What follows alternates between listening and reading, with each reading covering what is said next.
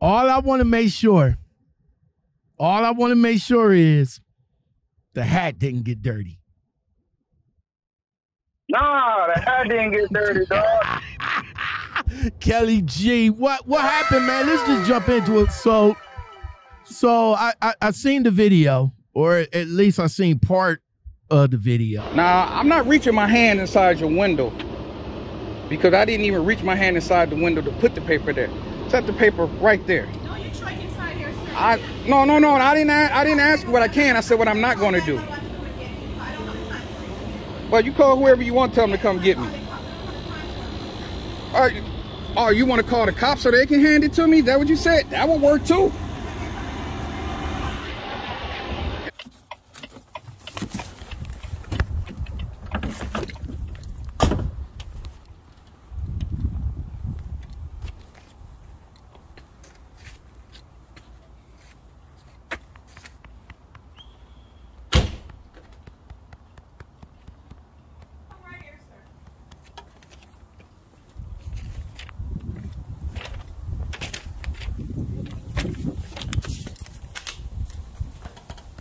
And please, I'm asking to turn your camera off. It's illegal to video me. Okay, well, I would play the same game. I would play the same game. I don't really care. I don't really care. Your attitude dictates this right here. All I want is my paperwork. Yeah. That's all I want is my paperwork. Truck number 7033 STL Truckers out of St. Charles, Missouri. Here, come over here, get your trailer number. Oh, I can tell you, that's 55K SOJ. You're really showing your maturity there. But then again, I heard that you said that you are an adult.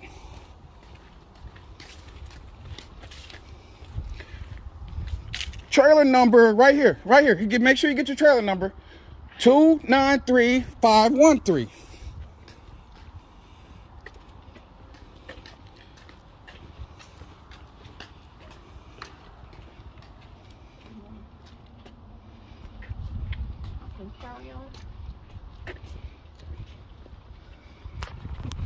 Hold on. On my face.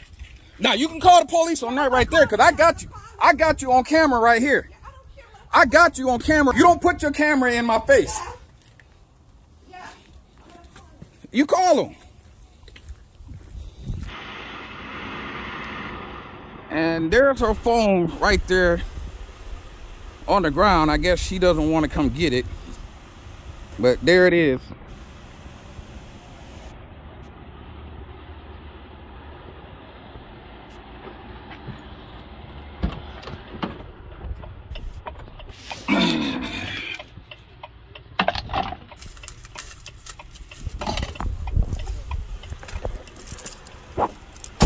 That's her phone. Yeah, I'm gonna drive this and guide you so I wouldn't hit it, okay? No.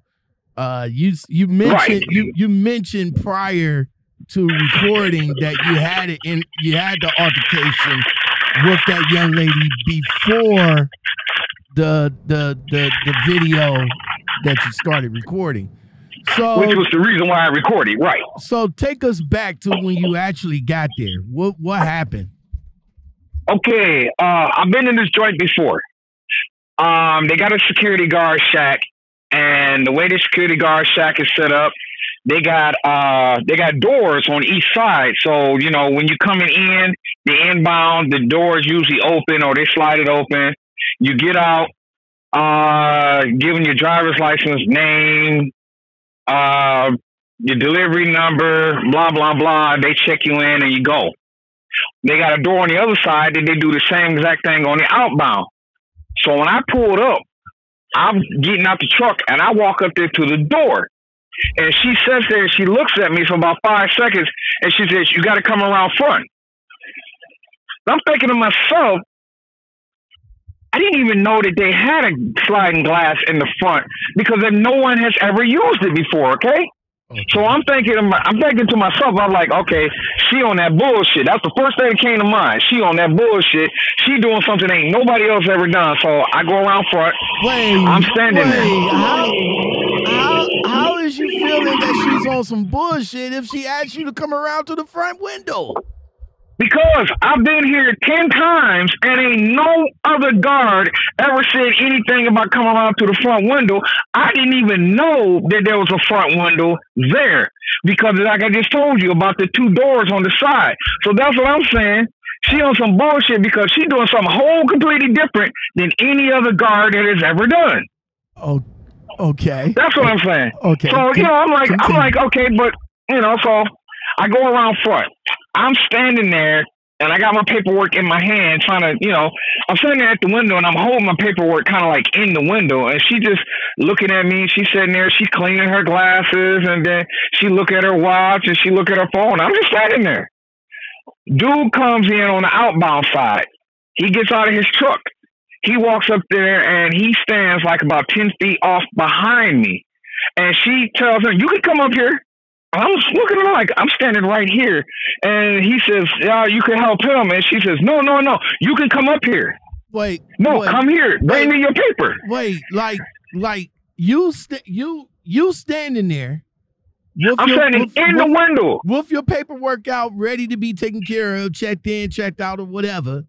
And then some dude on the outbound side, did he work for the company? Because I know I know like some security guards would take the company drivers president over OTR drivers. So that wasn't the case in this situation right here. Nah, that wasn't the case. Okay, so she called him up there in front of me, and he was telling her, he was like, "Well, you got him," and she just looked at me and then looked at him. She said, "But you can come up here." So I stepped aside to let him come up there, and he just kind of shrugged his shoulders, and I said, "Damn, I've never came to the front window before," and he looked at me. He says, "Me either." Okay, so it was something new for both of us, but. Come to find out, first of all, I got there at 3:00. She was just coming on duty. She was just coming on for the second shift. The first shift, the supervisor had just left. So she was doing something different. I'm going to say it again. She was doing something different than what everybody else has done. So when I made the comment, "I've never come to the front window," he made the comment, "Me either," is because apparently when he came in, he went to the side door like I had went to the side door. Okay, front window, side doors. Okay, it doesn't really matter. Let's fast forward to the altercation. Okay, so after she deals with him, I take my paper and I'm holding the paper out, and she just looking at me. So I lay the paper on the ledge. The wind blows the paper, so the paper flies on into the window, onto the table right in front of her. And if you look at the video, you'll see where the window is at. She is sitting over, when I'm looking in the window, she's sitting over to my left. Okay? So she's sitting to my left. Okay, so she's using the paper, she's writing down all my information, and she says, "I need your driver's license." Okay, cool. So I take my driver's license out, and so they don't fly in. I take it and I reach in the window and I lay the driver's license down on the table, and I put my finger on the driver's license so they don't move. She grabbed the driver's license and looked up at me like, "What are you doing?" That's all. I took my finger off the driver's license. I stepped back. She got done with the license and she literally tossed my license over to her left, all the way across the table. Okay, so sounds like bitter security guard, normal shit. Right. So, I didn't say anything. Listen, I didn't say anything, right? I just looked at her and I said, "Are you done with my license?" And she just pointed to him. So now, mind you, she's to my left. I got to lean into the window and reach around with my left hand across over to the right, out of view, and grab my license and pull them back over in front of me.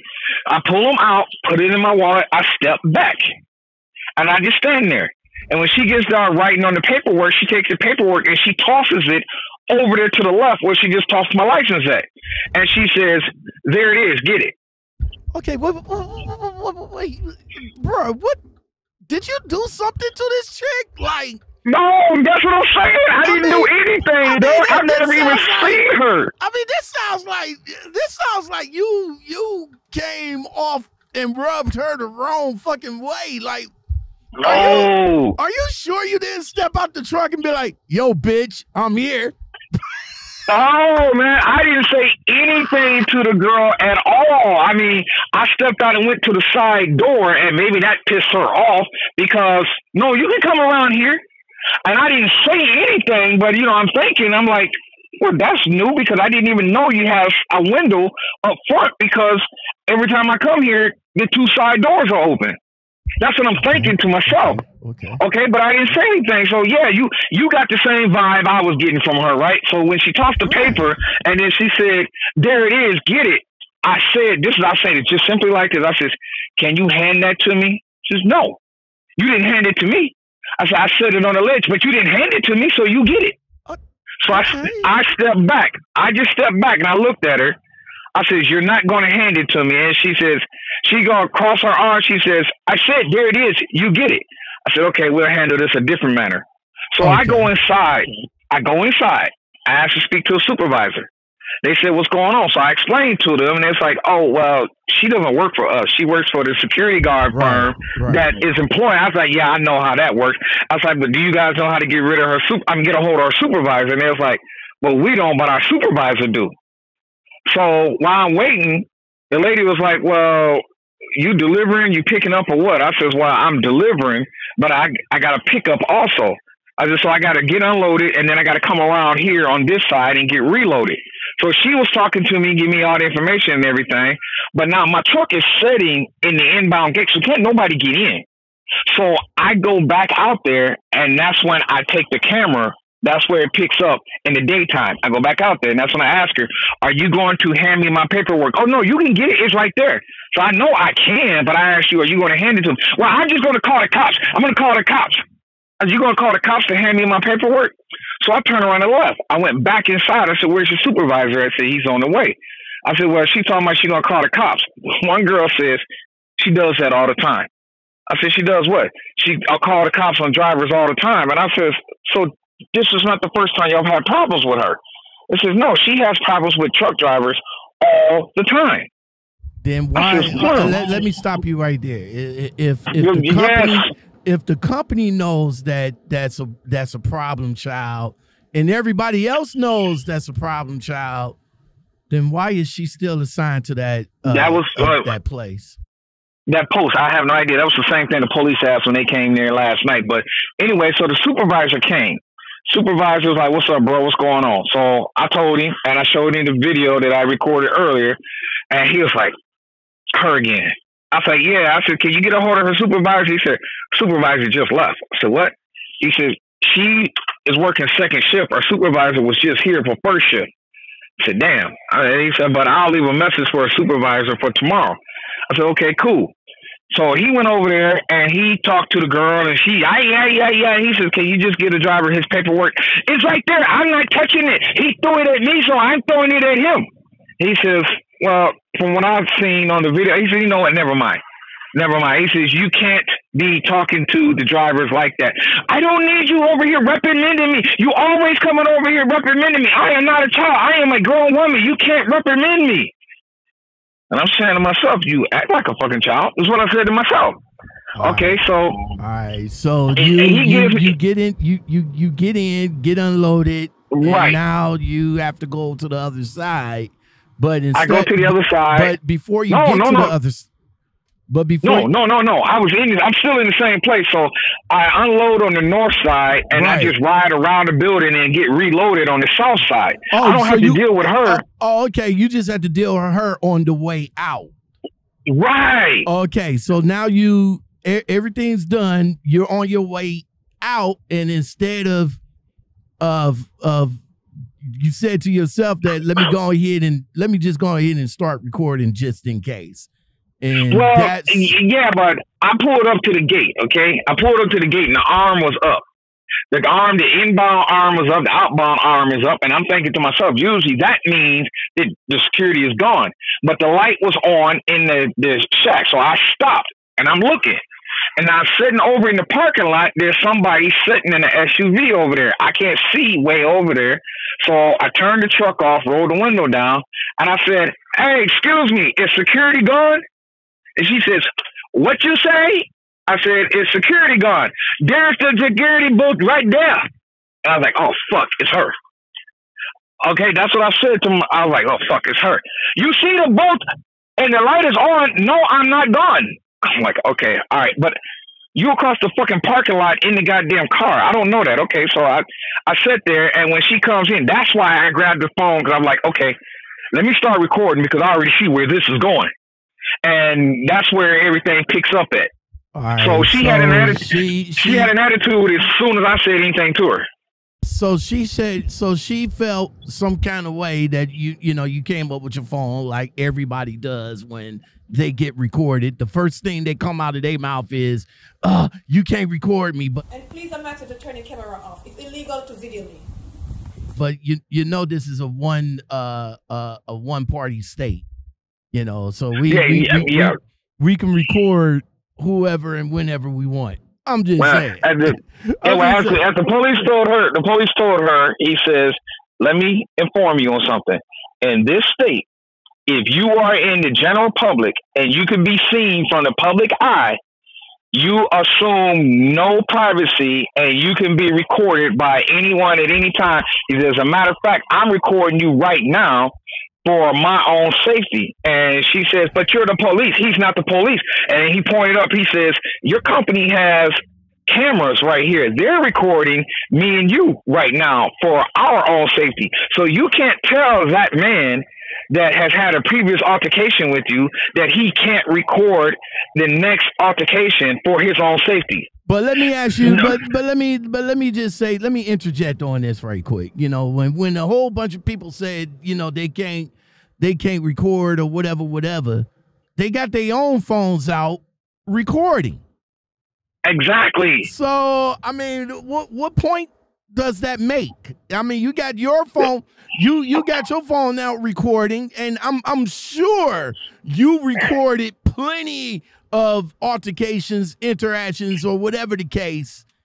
But yet, when you're being recorded, why do I see this as a Lockoutmen podcast rant? I hear this coming. I hear it coming. That's just it to me. Like, when you're recording, it's okay. It's okay. It's whatever. But yet when I record you doing something wrong or in an interaction, you got a fucking problem. You got a problem. Yeah. All right, so let's fast forward to, because I'm almost at my shop. Let's fast forward to the part where she came out and did a full pre-trip with the phone, bro. Dude, tell me that shit wasn't funny, man. Tell me that shit wasn't funny, man. Okay. She did a better pre-trip than most people, man. Truck number 7033 STL Truckers out of St. Charles, Missouri. Here, come over here, get the trailer number. Oh, I can tell you, that's 55K SOJ.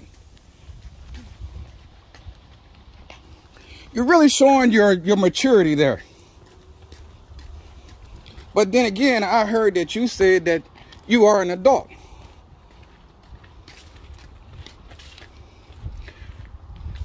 Trailer number right here. Make sure you get your trailer number.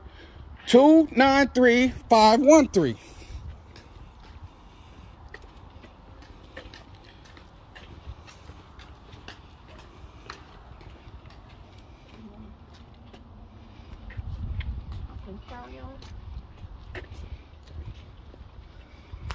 Came out there, checked up under the trailer to make sure you was coupled and walked around.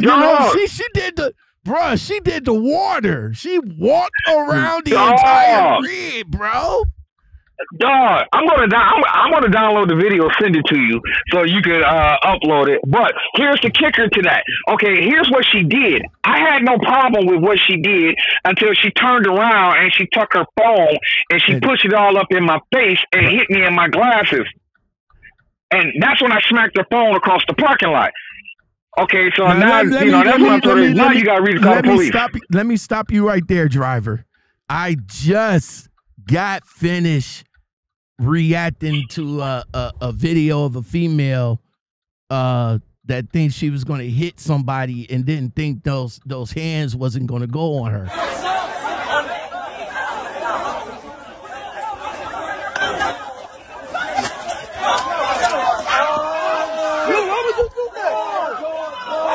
Females, you guys got to learn, man, that these male drivers or males, y'all not just going to put your hands on them and expect them not to do nothing back, man. Exactly. I mean, I understand. We're old school, so we come from an era where our parents tell us, yo, not to hit women. Don't hit them, but if they hit you, hit them back. Right. So you're gonna mush your phone up in this man's face and expect no reaction from him? I don't get it. Dude, the cop asked me, because she told the cop that I slapped her, and he says, it's not on the video. No, he did not. He slapped your phone out of his face, which he had the right, because you had struck him with your phone. And he says, sir, when she was putting her phone in your face, did you have any idea what she was going to do? I was like, no, I didn't know what she was going to do. I said, hell, that's why I was trying to back up, and she hit me in the face with the phone. Would you like to file charges against her for assault? I says, no, I just want my paperwork so I can go. He said, will you give the man his paperwork so he can go? Because if not, we're going to arrest you for assaulting the driver. He said, it's right there on the video. It's a good thing that the driver did record you because you assaulted him. Yeah, by mushing the phone in your face, man. Yeah. And you know, she's still going to argue with the police. So then they ask us, well, can we see your ID? She says, I don't have any. He says, you don't have any. He says, no. So he asked her supervisor, because by then her supervisor actually showed back up. And he says, are they required to have any type of ID while they're on duty? And the supervisor was like, well, no. Says they're not even required to have a security ID. Says no. And I says, well, that was her vehicle over there. I said, let me correct myself. Let me stop. That vehicle sitting across the parking lot over there is the vehicle that she was sitting in when I pulled up. Whether or not that was her vehicle or not, or whether or not she was driving that vehicle, I don't know. Listen to this driver's dry snitching. Hey, that's her vehicle over there, officer.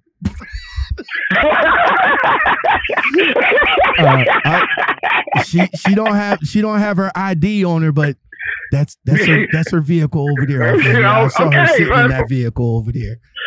Yeah, so I had to clean that up, man. You know, I had to clean it up. But yeah, so you ain't got no ID. How are you driving? But hold on, I don't know if she's driving, but she sure was sitting over there, and the lights was on. The vehicle was running when I pulled up, but I can't say she was driving. Yeah, officer, that's her car over there. I don't know if that's her car, but that's the car she was sitting in, officer. Yeah, so the end result was, after looking at the video and everything, what they told me was, if you don't want to file charges against her, you're free to leave. You haven't done anything wrong. As a matter of fact, we're glad that you pulled out. She was trying to say that I had slapped her, and that's how her phone ended up over there. Because I slapped her and she dropped her phone, and I told her, I said, no, I slapped the phone out of her hand.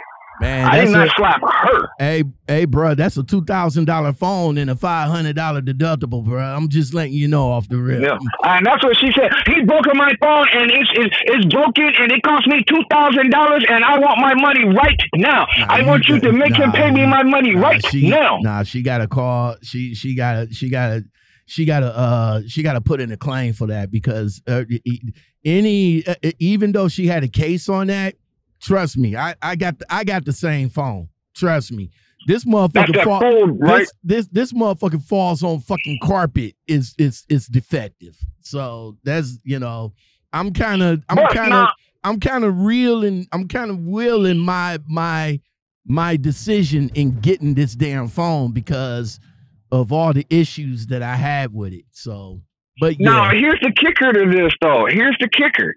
Even though she tried to lie, the cop pointed out something to her and me that I did not know. When she was talking about that her phone was broken and it's laying over there and she doesn't want it, blah, blah, blah. He says, ma'am, your phone is not broken. He says, I'm looking at your phone. And it's still recording. Matter of fact, exactly. He said, it's still recording right now. So we could take your phone and see when you mush the phone up in his face. Exactly. And he slapped it out your hand. So I don't see where the assault came in at. If anything, the assault came from you. But exactly. But overall, man, you declined to making a charge or anything like that. What do you think the end result, in your opinion, because you're already gone? But what do you think the end result with the female security guard? Like, if they having problems with this particular security guard, it's time to, put her at a different post where she wouldn't be problematic. That's what the police officer said, and he said because they are, the supervisor said that they've had many problems and blah, and I told him what the other people told. The officer told the building supervisor, if you guys have had this many problems with this guard, why is she still here? And he says, well, she doesn't work for us. She works for a third-party security company. He says, I got that. But you need to contact that security company and let them know what's going on with this guard, because this guard probably doesn't need to be on this post any longer, because the next driver may not have as much restraint as this driver, and the next driver may do something to her. Right. And you guys have had numerous complaints out of your own mouth. You guys have had numerous complaints from drivers. So, to answer your question, I just want to throw something else in there. If she deals with 100 drivers a day and 50 drivers complain, does that mean, if she deals with 100 drivers a day and only 25 drivers complain, does that mean that she did not have a problem with 50 drivers and only half of them complained? Or does that mean she only had a problem with 25 drivers? Then the question becomes, why does 25 different people have the same problems with the same person? Well, driver, I appreciate you coming on and chopping it up with me. The best conversation starts here on the Lockoutmen podcast show. That's what we do over here, man. Shout out to my man Kelly G for stopping in and telling us what's up, man. Hey, how can they follow you, man? How can they follow you? Because I saw this on Instagram. Okay, well, you can follow me on my IG at Buzz_HackKing, or you can catch me up at Buzz_FittedDriver. I am a hat collector, so that's the only way you can catch me is on IG. Facebook page is private. All right, that's what's up, y'all. That's what's up. All right, so Kelly G, man, I appreciate you stopping in, man. You stay safe, trying to call yourself getting in a difficult spot with many spots open.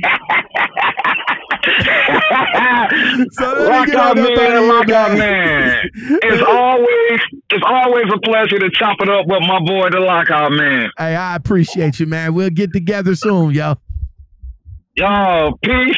Later. I'm already 5,000 G. G's got it locked, boy. Want you to love me all night, yeah, take me down. Want you to make me real wet, yeah, swim around. Want you to take it like a G, yeah, don't make a sound. And I want you to miss me when I'm not around. Come dive in my ocean, sip on my potion. My love is like lotion. It's all over you, you all over me. Cause you my little boo.